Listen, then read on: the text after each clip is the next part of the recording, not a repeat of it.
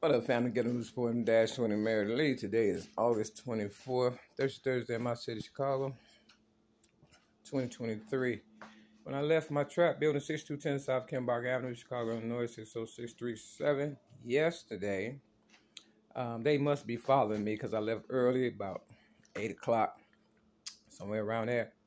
And this guy in the building, came behind me and he was drinking a beer. Now, I'm not trying to get him in trouble. I'm just saying I didn't sign up for that when I got here May 31st of 2017.